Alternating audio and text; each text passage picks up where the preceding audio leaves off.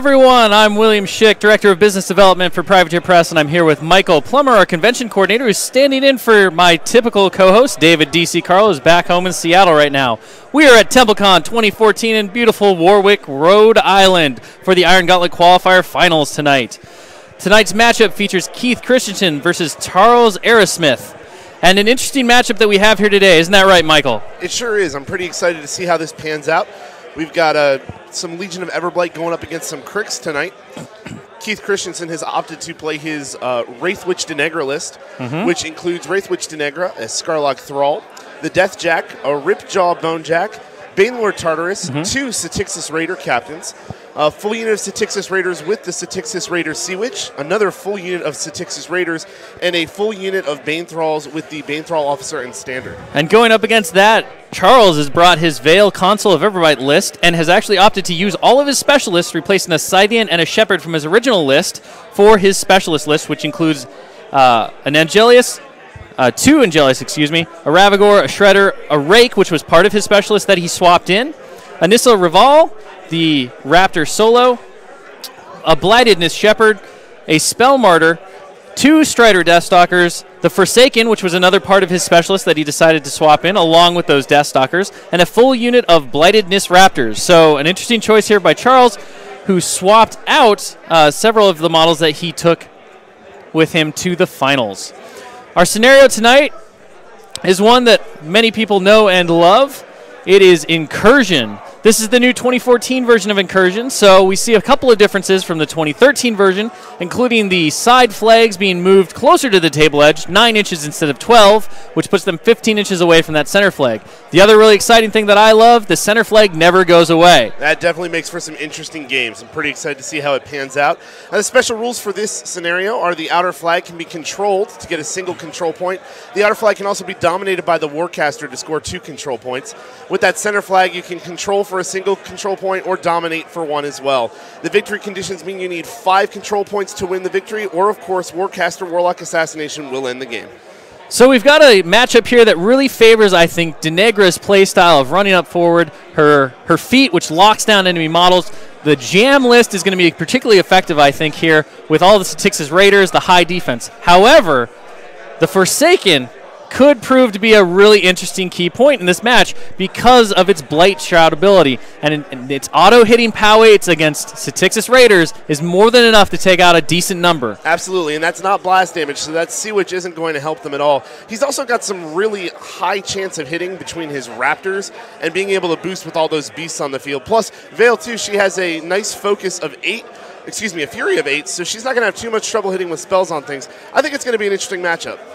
I'm sure that both of our players who have fought really hard this weekend to get to this spot, Keith, who's already won 8 qualifiers, in fact, the first one at Lock and Load 2013 last year, is certainly a veteran of this, but Charles is no slouch, and I know that he is very, very active among the Seattle circuit. So it's exciting to see these two guys coming together and facing off in this big match. You know, I've played games against both these guys, and they're both really strong players, so I think we're in for a real treat here, and I'm excited to see what happens. So we have Charles, who is already deployed. You can see a very strong front with all of his war beasts and everything right on that center line. And he is ready to kind of just move right forward and right towards those flags. Yeah, and it looks like Keith has done his normal deployment, and he's moving into his advanced deployment. You can see he's putting all of his Satixis Raiders way up front, right at the very edge of his advanced deployment. Definitely going to be pushing those forward to hit strong on those flags and try and block Veil from being able to score any control points. Then probably using that feat to shut everything down and hopefully make this a quick game. Now, one of the things that's going in Charles's favor here is that his force definitely has a lot of speed. He's got a lot of Speed 7 models. Now, the Satixis also match that at Speed 7, but the Satixis, while having numbers, don't quite have the hitting power, especially that unit that's lacking the Satixis UA. Absolutely, but you know those Bane Thralls in the back line, they're going to make up a lot of that hitting power. They're going to take out a lot of, you know, the heavy beasts that are coming at them aren't going to be too much of a problem for them to take out, especially with that curse from Banelord Tartarus. Bringing them that extra +2 to hit is going to make them an effective Mat 8. Keith, of course, has to be careful, however, because he's going up against Legion of Everblight, which boasts a lot of eyeless sight. So that stealth that the Bane Thralls rely on to avoid attacks from like the Ravagore as AoE or those Angelius' fire attacks are not going to be effective here. So he's got to play a bit conservative, and we've seen him do that before at Lock and Load 2013 where he went up against a Callus list that featured double Ravagores. Sure. So it looks like our players have finished their deployments, and we are ready to get underway with Keith's first turn here. Yep. Oh, we have the 2 Deathstalkers, advanced deploying at this point. Those Deathstalkers are going to do a lot of work. They're not going to have too much problem hitting those Statixis, and they'll definitely take one out if they do strike. See Keith taking up his focus here as Charles finishes the deployment on those Strider Deathstalkers. Getting ready to go here. Denegra's got some really great spells that I think are going to help her out a lot in this matchup as well. Hellmouth is going to make pretty good work of those Raptors. Their armor's not particularly high. And then, of course, he has Curse of Shadows, so he can get through things he needs to get through. Marked for Death just makes things that much easier to hit. So our players are now discussing with our judges, Will Pagani and the famous Chili, what scenario or what our terrain pieces are on the table. So you'll see that rough crop of rocks on the base over there. They're counting that as rough terrain, but it does not grant cover. We, of course, have a shallow water feature, which is pretty easy to identify, a hill, 2 linear obstacles, a trench template, and a forest template. And our players shake hands, and we are ready to get this match underway. The first Iron Gauntlet Qualifier Final of 2014. And the middle one in our year-long span, which leads up to the World Finals at Lock and Load 2014. All right, so Keith is starting his turn here. And the Statixis Raiders are starting to move forward. They are making a run move. Whew. See that 14 inches coming into some major play here as they just get right up in those Deathstalkers' faces. Yep, they are well past those flags. I think that's going to cause some really early game problems here. So we've got a couple coming up. Looks like he's just a bit outside of getting the Strider Deathstalker within 2 inches of the Lacerator Whip, so Charles is going to be able to take a couple of shots using Swift Hunter to kind of move around with those Deathstalkers and probably eliminate at least a couple of those Statixis who are trying to jam him up. And over on the left flank, we got the other unit of Statixis moving forward. Following suit, not quite going as far as the others. I think there was a little desperate pace in there from one of the Raider captains on the first unit. Yeah, we see them kind of getting into position to be able to contest that flag without going too far forward. We see a Statixis Raider captain run into the rough terrain. Ripjaw is running up the right flank. Those things are really fast and very dangerous. See Keith considering his next move here. He's definitely playing an aggressive first turn. We see Tartarus running forward, not taking advantage of that wall cover or anything like that. Banethralls are following suit, running up, staying with Banelord Tartarus. Looks like they're spreading out across the field, so he's going to be able to deal with threats wherever they come. It's a good benefit of having that Banethrall officer. In addition to everything else he grants the unit, he also allows them to spread out a bit more with a better command. Absolutely. So we have Charles jibing at Keith a little bit, asking if he's taking this seriously based on his very aggressive first turn here, just tossing models towards the fray, hoping to win on jamming Charles up from his next turn. Even that Scarlock is going up pretty far here. He's definitely playing this very aggressive. We have Denegra advancing forward.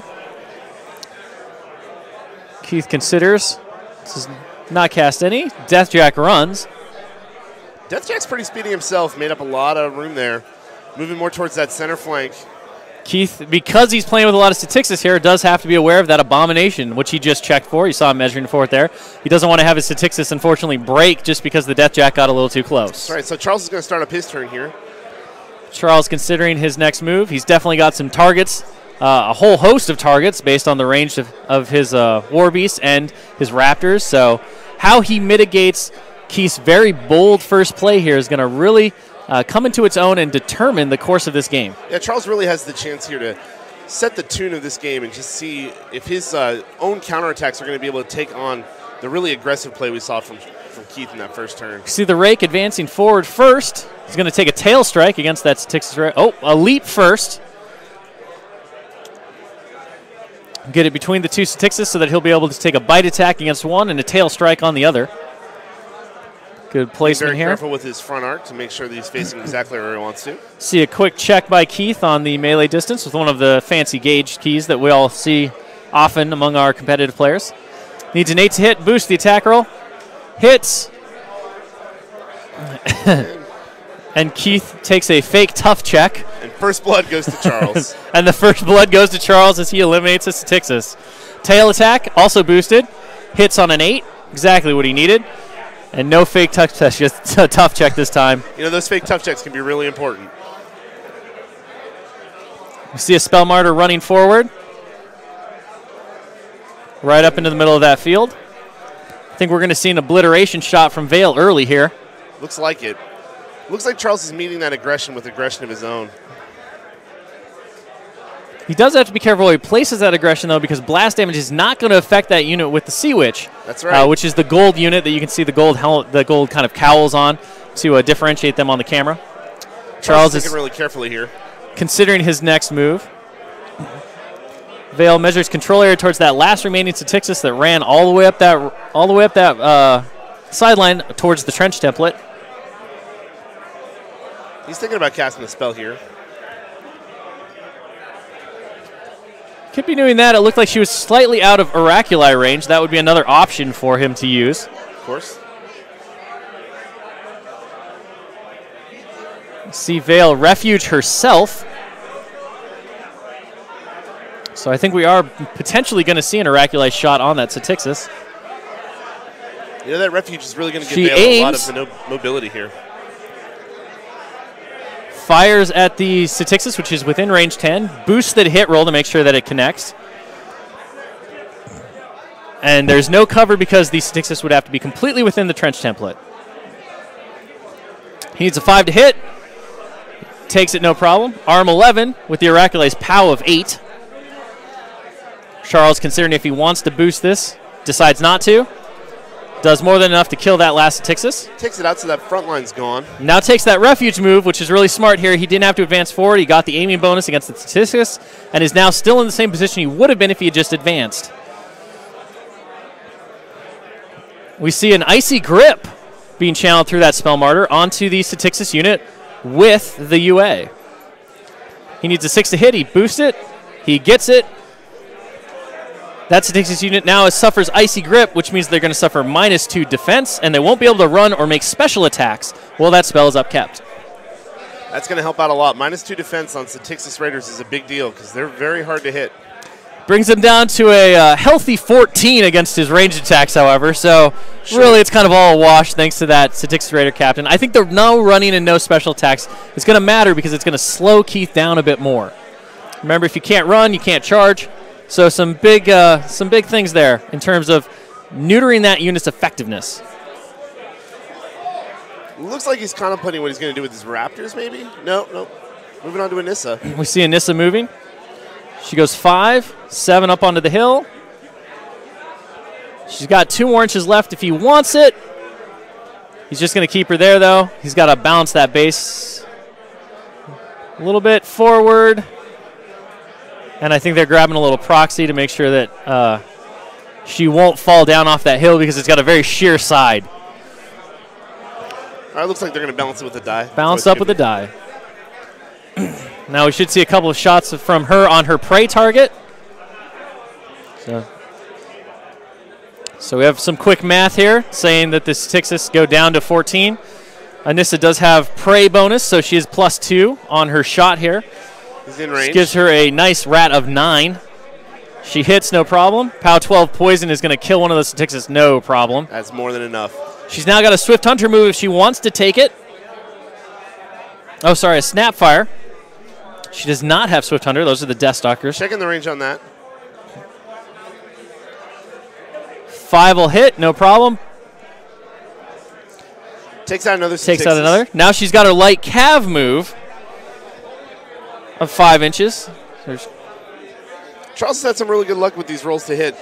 Well, pretty much everything he's going for here. When you're only looking for a 5 or a 6, you should be hitting most of the time. Although we have seen dice luck go horribly against players before. It's certainly something you got to factor in, but not something you can control.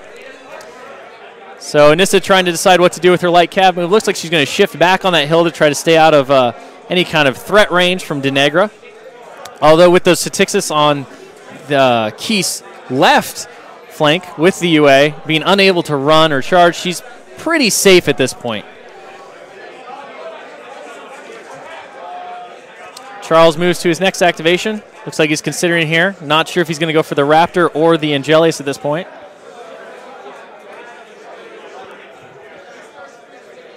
he's actually going with the Deathstalker. You see the Deathstalker now on the hill going. Deathstalker is going to take an aimed shot at the Statixis behind the flag. The flag does not block line of sight, obviously. Hits, snipers it for 1 point, removes that Statixis Raider leader. Swift Hunter's 2 inches forward.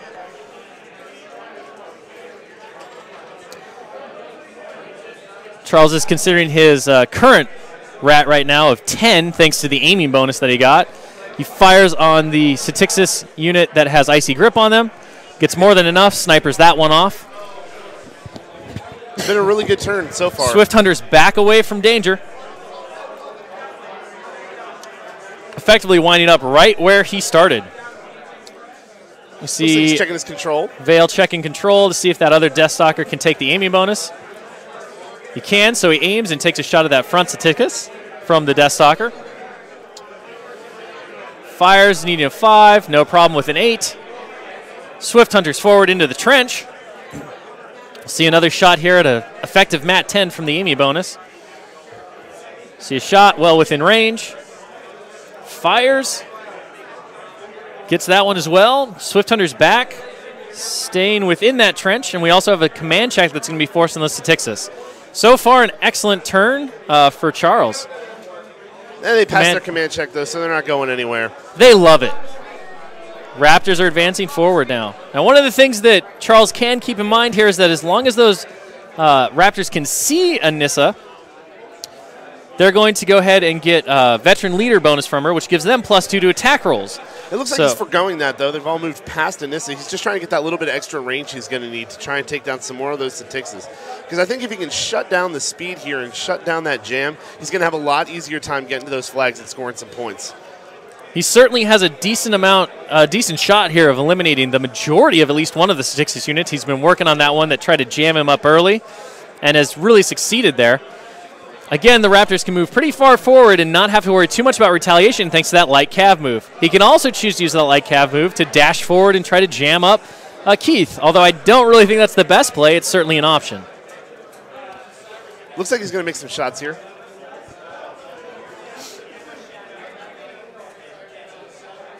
So they're checking some line of sight here to see if he's going to get any kind of veteran leader bonus. He is not going to. So they're just Rat 7 against 14s, needing 7s. First miss of the game for Charles. It's bound to happen eventually. I wouldn't be too worried about it too much if I was in Charles's shoes. Thing about that, though, is if he had had that veteran leader bonus, he would have hit with a 5. That's true. But that one didn't miss. Gets the 7 there. Poison ensures that Statixis is no more. See another shot against the next Statixis. Hits with no problem. Looks like he didn't need that veteran leader bonus too much after all. We'll see. That unit is down to just 2 members now. See a shot at less than 10 away, which is good. Dice rolls off the table and misses. Last shot, he's actually shooting at the unit with the UA and connects thanks to Icy Grip. A little confusion about who was shot, but we see it all get cleared up, and we're moving the casualties from the table. Using that light cav move to move back just like you thought he would. Yep. Being able to strike and then fade away until that flag is determined is going to be huge here. It's also going to be really big for staying out of Denegra's feet range, because that feet is really going to hurt. Being locked down by that feet is definitely going to be a big concern, especially as we get into the scoring rounds of this game, where Keith is going to be able to lock Charles out of position in order to either control or potentially dominate a flag depending on game position. The Ravagore moving up 6 onto the hill.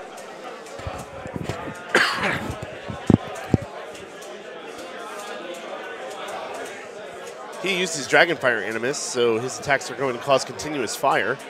See a shot, 14 inches towards, that's Statixis, where you see the ruler going towards. That is part of the UA.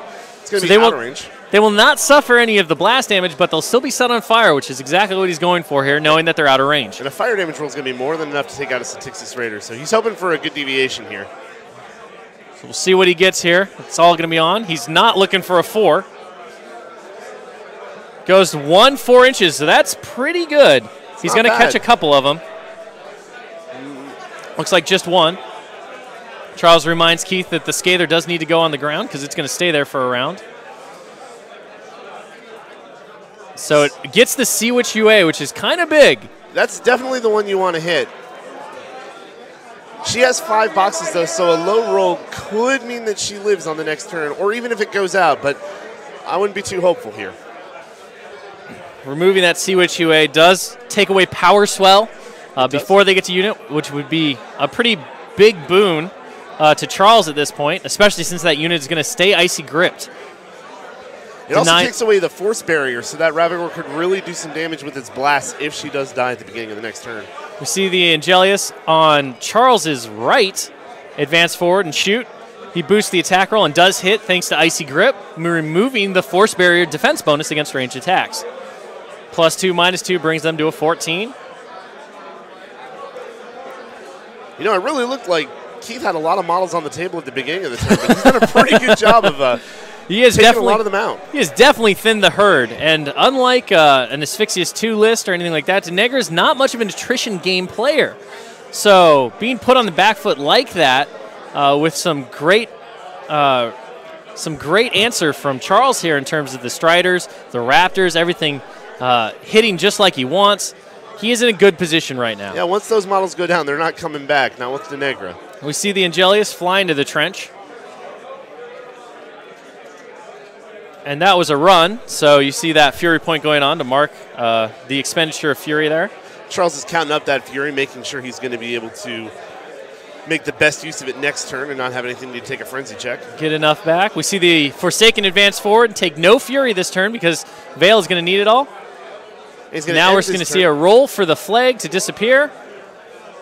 And the far flag disappears, which is the one that nobody was really close to. So overall, I think if I'm Charles, I regret the fact that flag went away since I just wiped out most of Keith's flank on that side. But now we're going to see a good match where there's going to be a lot of blood. Looks like that Statixis Raider captain got burned alive. Bought the farm. So no more Power Swell, no more Force Barrier. That's a huge boon. Those Statixis will keep Pathfinder, though, because that is a tactics ability. So that's something, especially with that water terrain right in front of them. They're still going to be able to get through it without too many problems. So we've got one Statixis unit down to just 2 members, another Statixis unit losing their officer and a few members of the unit. Keith now sitting there considering what he's going to do this turn to answer Charles's huge first turn.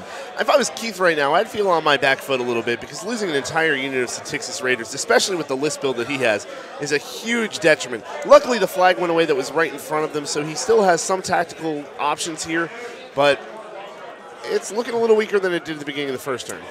Well, and the thing is that he's still got that full unit of Bane Thralls. Tartarus was untouched. Like, you know, if you're looking at this heavy War Beast or this War Beast centric Vale list with a lot of multi-wound models, losing those Statixis is really the best option for you. Having those Bane Thralls get removed takes away a lot of your hitting power. Absolutely, and if you look at the way that Charles is set up here, it looks like a lot of his squishy models, you know, some of those Death Stalkers, it looks like the Shepherds are kind of close. A couple Hellmouths here through that Ripjaw could cause some real problems. It'll be interesting to see what Keith decides to do here, still pondering. He certainly has plenty of time, like we talk about a lot, you know, every time we watch these guys play. Managing the clock is important, but also not making rash moves, especially early on while you have the time to spend, is a big deal. Keith also doesn't have to worry quite as much about so many models. We see that Statixis Raider captain advance into the flag, base to base, so that she will be able to score if Charles doesn't answer. She also desperate paces the Statixis unit that just lost their UA. So they'll be able to move a hefty 9 inches, but because of Icy Grip, no charging, no running. He's thinking a little bit harder now about what he's going to do next. He's got a lot of options here still. Looks like he might be activating the Scarlock. See the Scarlock being proxy-based by that purple token there. Yep. Because he can't quite fit where the wall is with the model because of that soul coming out the back.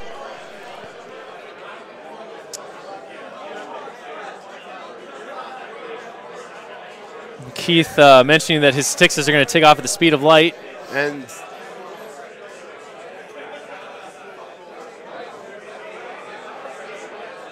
looks like they were ghost walked by the Scarlock.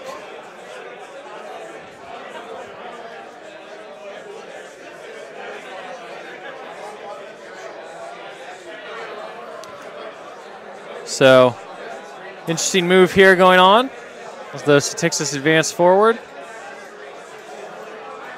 Checking for melee range on that Angelius. Decided that he wants to be in melee with the Angelius.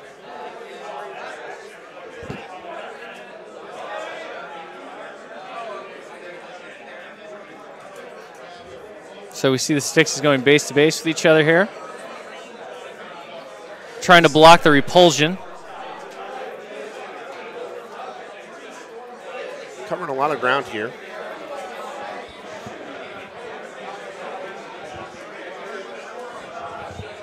Very careful movements.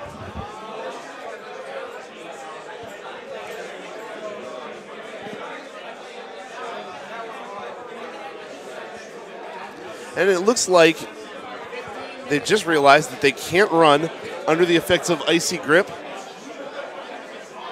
So the judge is making a call, realizing that Icy Grip means that those Stixis Raiders cannot run.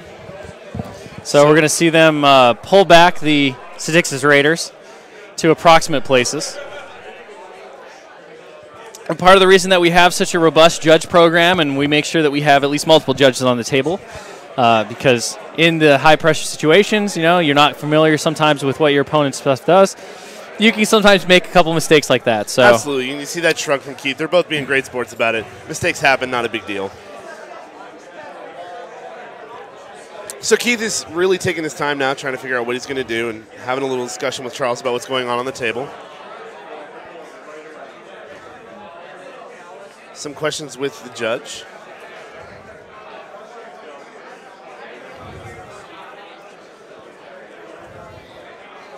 Trying to return the board state.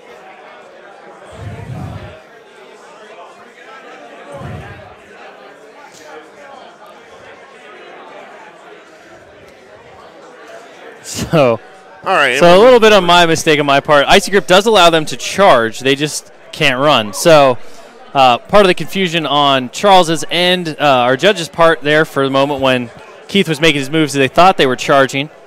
Because that's what he declared, but with a run. So they fixed that now. We're back to our position, and the game is on. Still rolling forward. Same moves going forward, blocking that repulsion with another Stixis behind the first one. Getting into melee with the Angelius.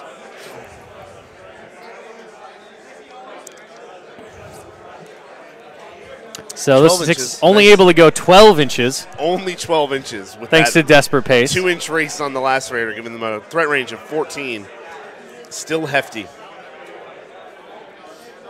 They did lose their power spell, though, so I don't think that Angelius is in too much trouble. Not from a single attack. No. Although those Stixis are still going to do a great job of jamming up Charles's line. He's going to have to deal with them. It looks like the Stixis on the hills managed to get both the Ravagore and the Strider Deathstalker into their melee range. We see no damage on the hit to the Angelius, I believe. See a hit. Dice -2 on the rake. Little confusion about the math here. So we see it looks like 6 points to that rake.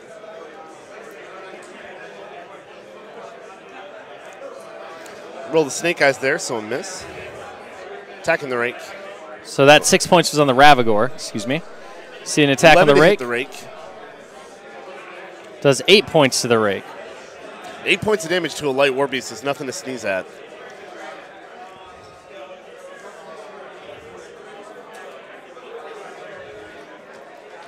See Charles asking to confirmation on the leader.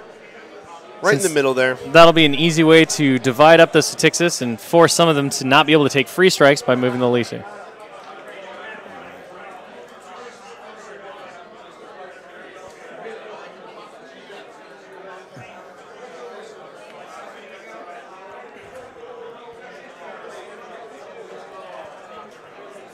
Checking some melee ranges. A little discussion at the table.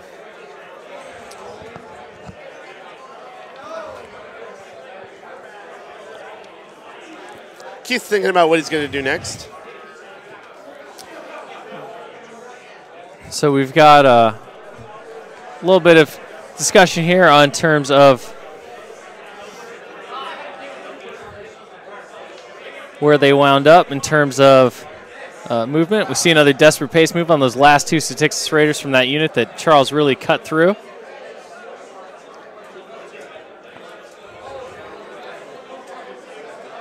See Keith determining where he's going to put those Statixis.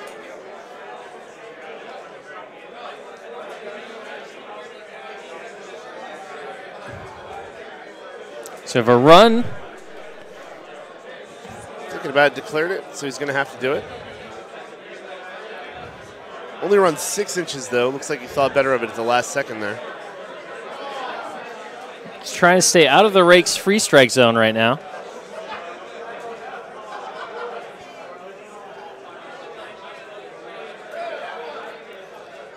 So Keith using his own melee range to determine what the Rake's melee range is, which he's allowed to check at any time. Making sure he stays out of it so he can move forward and engage some of the targets behind. They're going to cause him some more problems later.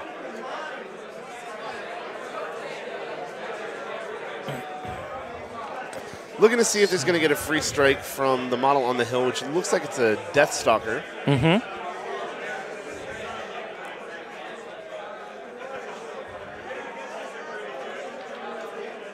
Just trying to make it very clear that he's staying out of melee range, making sure it's quick possible move of melee range here.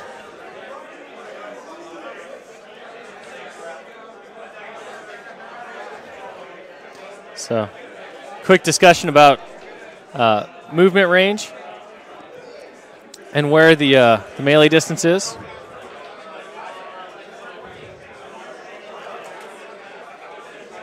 So it looks like engaging 2 Raptors there, staying out of the Rake's reach. Also trying to stay out of the Raptors' melee range there. The Statixis can really make some long moves on the board. With Desperate Pace, base speed 7.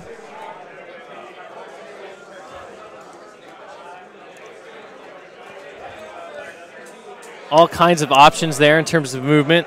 With reach from their last Raider Whips, they can tie up a hefty amount of models. Including Veil there. So that's going to make for some interesting choices on Charles's part next turn. He's got a decent amount of models there that can handle it. That Shredder certainly can just go up rabid and bite that Statixis. Sure. It depends where the second Statixis winds up, though. Certainly also has the possibility to get to Veil, potentially. Although it doesn't look like that's what Keith is going to do. So he just wants to tie up that Rake and that Raptor in the trench. Sort of replacing the ones he lost last turn. We see a charge, and the attack misses from that one.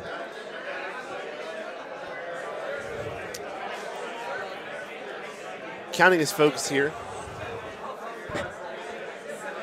So Baythralls receive a run order. Keith moves that prey token up with the Statixis unit that is preyed by Anissa Raval. The Baythralls are making their way up. Looks like on the next turn, if Charles doesn't have a way to deal with them, they're going to be striking hard and taking out some of his big, heavy targets. So surprised to see the one of the Baythralls move into the shallow water feature. Baythralls lacking any kind of inherent Pathfinder ability. He's probably counting on the fact that his Scarlock's going to be able to Ghost Walk those next turn, and they won't suffer any ill effects in the water.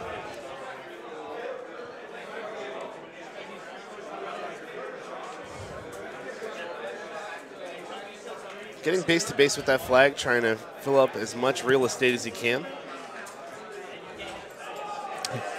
He won't be able to score from the Baythralls, however, since he moves it away from base to base now. Yep. Because he won't be able to get that entire unit within 4 inches of the flag with his current positioning.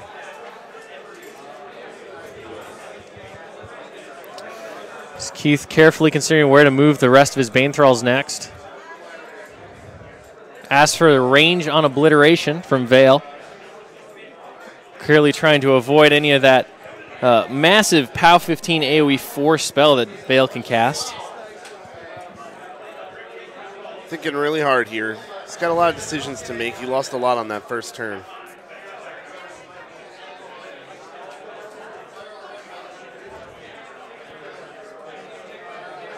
Still sitting in his Baythrall activation.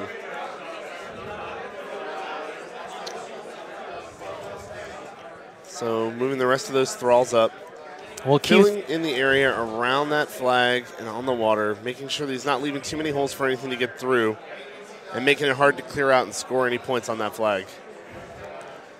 Although he's also got a pretty good cluster there, despite asking for the range and obliteration and being very aware of Charles's AoE abilities here.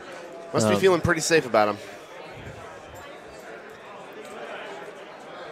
See the clock there. Notice that so far time is going all right with Keith Still down to 40 time. minutes. Although Clock he will have 60 minutes per player, so he will have to remain aware of that, especially if he has more turns like this one where he's having to carefully consider model placement, where he wants to move things. Keith is a very careful player, a very considerate player in terms of how he activates his models, where he puts stuff. He's very, very accustomed to playing with lots of troopers, so typically well at managing the clock. Very clean play here. Very careful about where he's placing everything. It's good to see that. Looks like Tartarus advanced forward.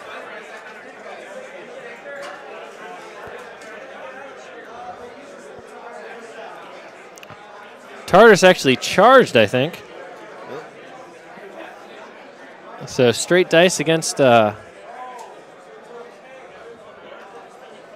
looks like the Ripjaw. Interesting play there. And 14 damage 14 to damage his to own the Ripjaw. Ripjaw. That's a lot of points. That is a decent chunk out of that light bone jack. So what I was talking about before with the Hellmouth out of that Ripjaw, doesn't look like that's going to be possible anymore. See the Death Jack.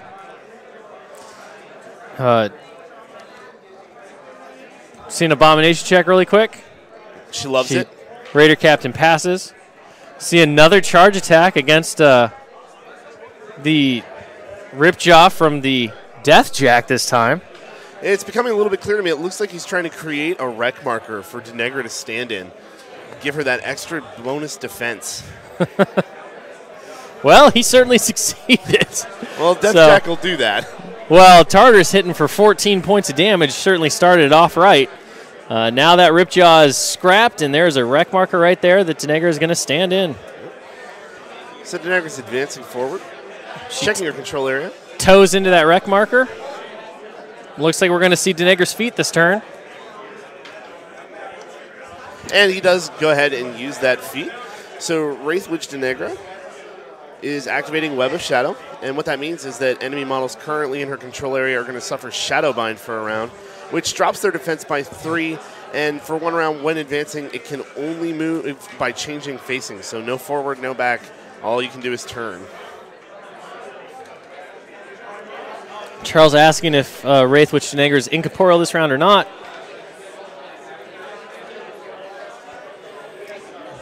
So no points yet. But with Denegra's feet up, Keith is likely to score a point this time. Well, Denegra is not incorporeal, though, so depending on how ranges work out, he might have a couple shots on him. But in cover, that certainly makes it a difficult shot. Absolutely, but when you boost those rolls, you can hit just about anything. She is camping on, it looks like 5 focus right now, bringing her armor up to a respectable 19. So a quick check of Denegra's control zone once more to determine who is shadowbound and who is not. So one of the interesting things about that shadowbound move is, remember when Keith was very carefully positioning his Statixis, one of his remaining Statixis from that unit that took such a beating on Charles' first turn, to keep them outside of half of an inch melee range of those Raptors, and now we know why.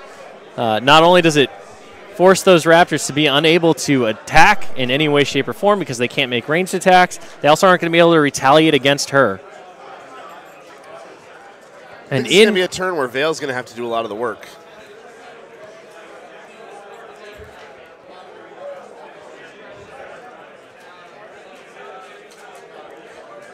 So we see Anissa activating first.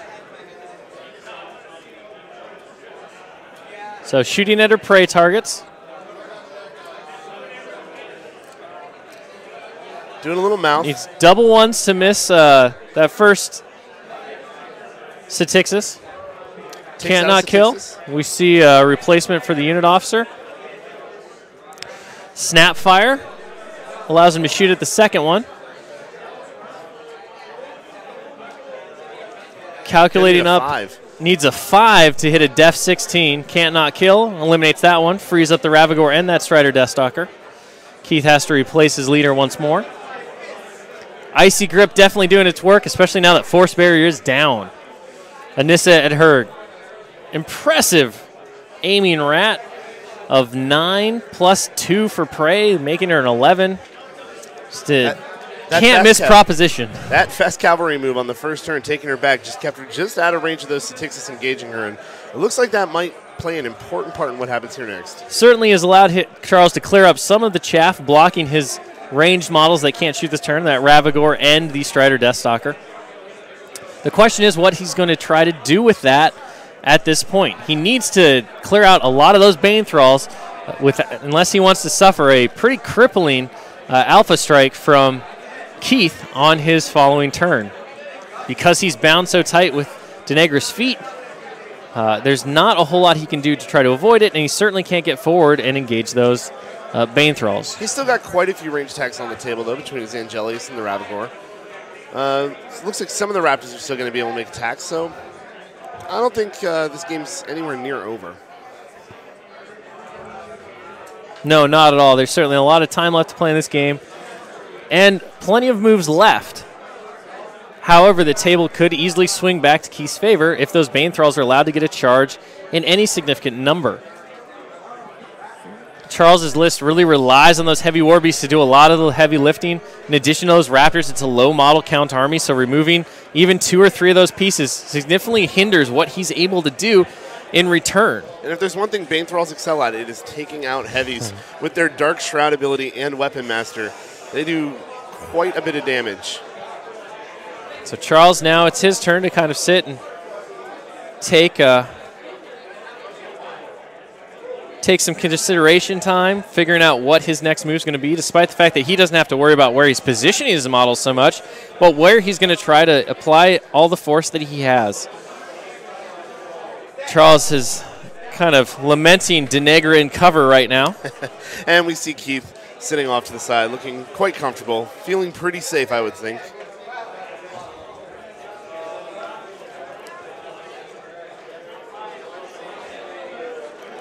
Rake still has all its aspects. So we see a quick check here.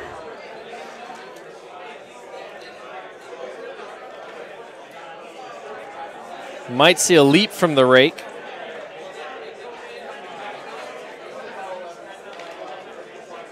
We do see a leap. And then we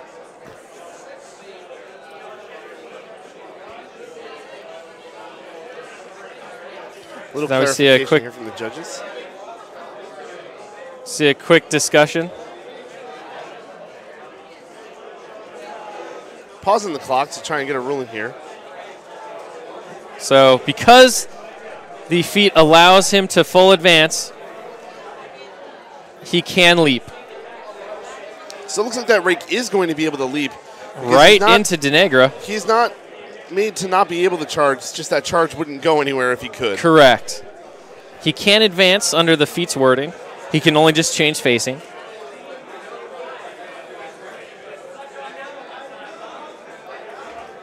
They're going to check melee range when they get in. So he will be within half an inch melee range for Denegra, allowing him to do the bite and the tail.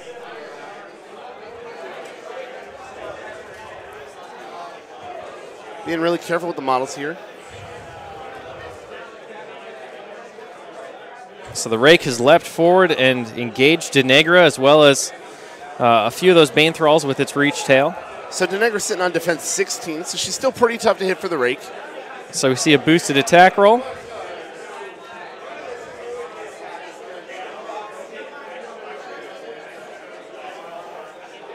Making sure he's base to base with the flag. Yeah. See a boost to hit. He needs a 10 to hit.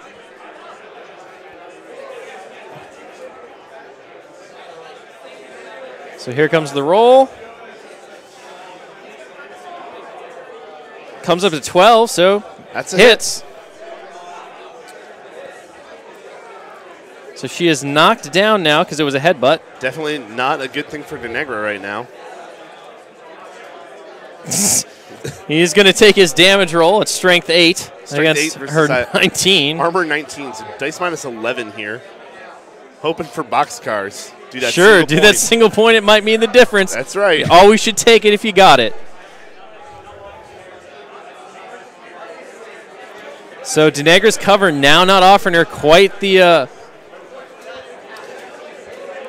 Questioning some line of sight from the Ravagor. So on the hill, he has no problem seeing over that stuff to see to Denegra. You see an Animus to turn that AoE into fire. See a boost to hit. He hits. She is now on fire. And she's going to take a damage roll here. And she'll take a damage roll, which Charles will boost. So arm 21, actually. She has all of her focus on her. Does 4 points. So that means she's got 12 left.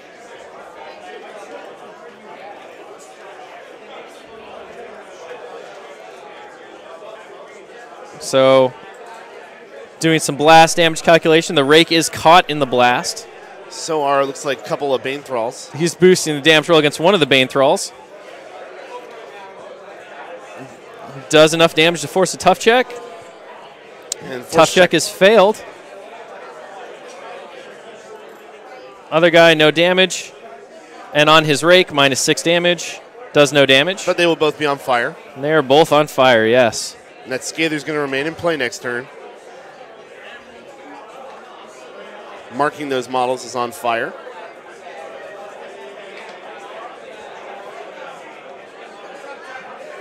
You know, with a base armor of 14, fire's not a good place for Denegra to be in. Not at all, and I'm sure she's going to take a couple more shots this turn from definitely that that Angelius in the trench. Should have not only line of sight and range. Looks like he's taking a look at that Angelius, making sure he has line of sight, maybe thinking about what he's going to do here.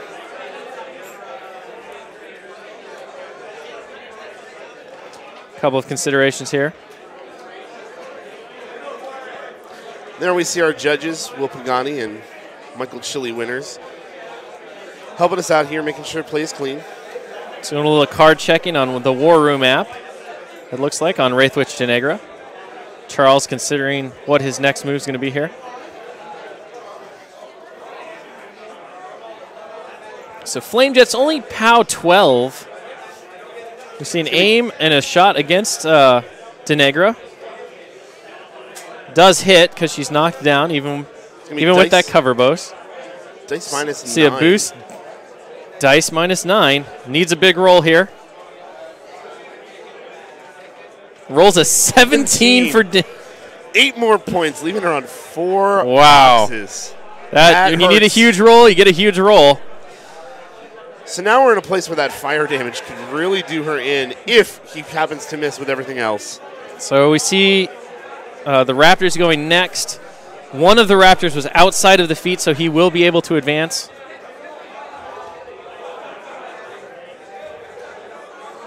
So we got a lot of aiming declarations here. It's like 4 aims, and that one Raptor that's able to move is going to do so. Yep. I wonder where he's going to shoot.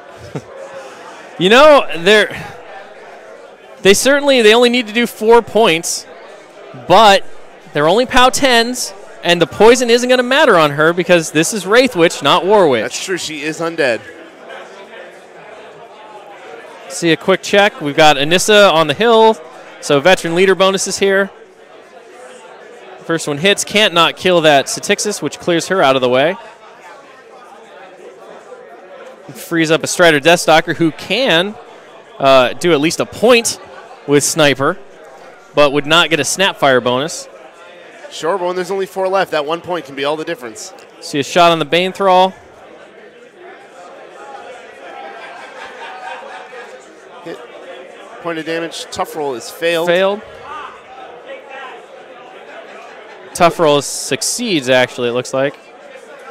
Light calf move. So that one gets the light calf move. Shifts over. I'm expecting that we'll get to see a Oraculi spell slingshot into Denegra with the feet. Yep.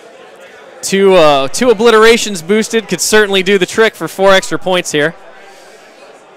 Yep, we see that happening now. Oraculus into his back. Hits no problem. Looking for damage, trying to get low. Does a point. Not enough to kill that raptor. That's good. Charles. Yeah, that's where you don't want to roll high. She's popping her feet. Veil popping her feet. We're going to see 2 obliterations at least here.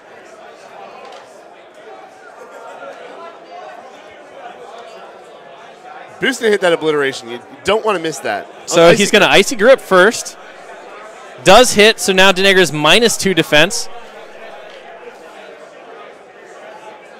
Still nothing but 3 or betters to hit here. No snake eyes. Boosted to make sure it doesn't happen.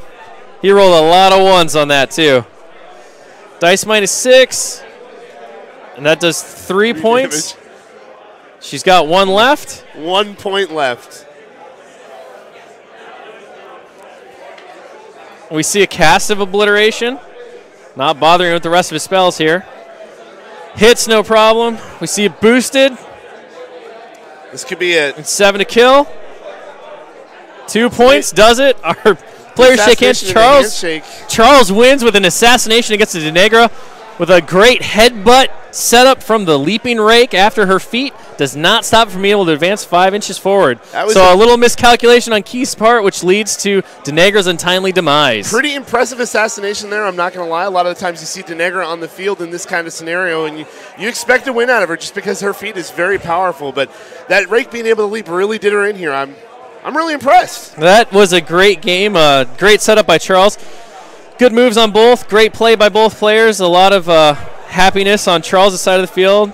Keith kind of looking things over and considering what he's going to do different next time. But he's already got a qualifier win under his belt, so he's got plenty of points, and finishing second here doesn't hurt that either. That's right. So these guys are on the road to the finals at Lock and Load 2014. We're looking forward to seeing everybody there.